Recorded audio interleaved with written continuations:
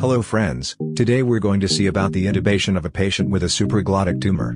Let's get on the video.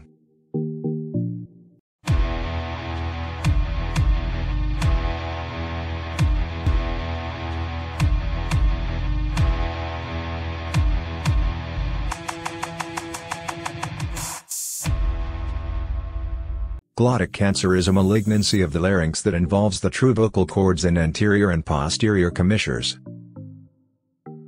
Because of its anatomical location, it can have profound effects on the basic vital functions including breathing, swallowing, voice. Now we'll see how to perform intubation on a patient with a supraglottic tumor. In this case, tracheal intubation requires solving two problems: visualization of the glottis and navigation of an endotracheal tube, ETT, into the trachea. Even when visualization is solved, navigation around a tumor can remain a problem. Intubation procedure. In this case, perform awake intubation with a fiber-optic scope.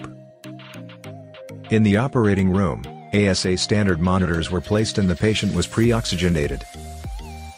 Propofol and fentanyl were used for induction.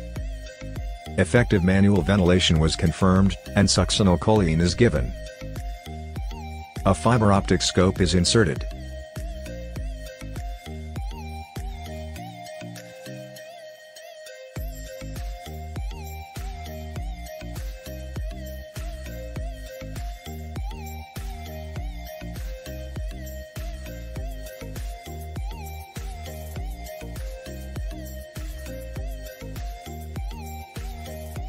Grade 1 Cormack-Lehane view attained. The tumor partially filled the upper right supraglottic region.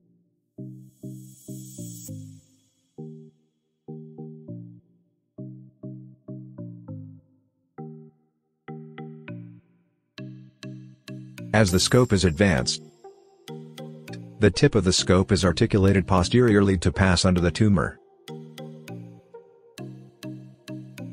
Then anteriorly into the glottic opening, the endotracheal tube is then railroaded over the scope into the trachea. This is how we have to perform intubation for a patient with a supraglottic tumor. Okay friends, that's all about today. I hope you liked this video. Post your suggestion or queries in the comments section. Subscribe to this channel for regular updates. Thanks for watching.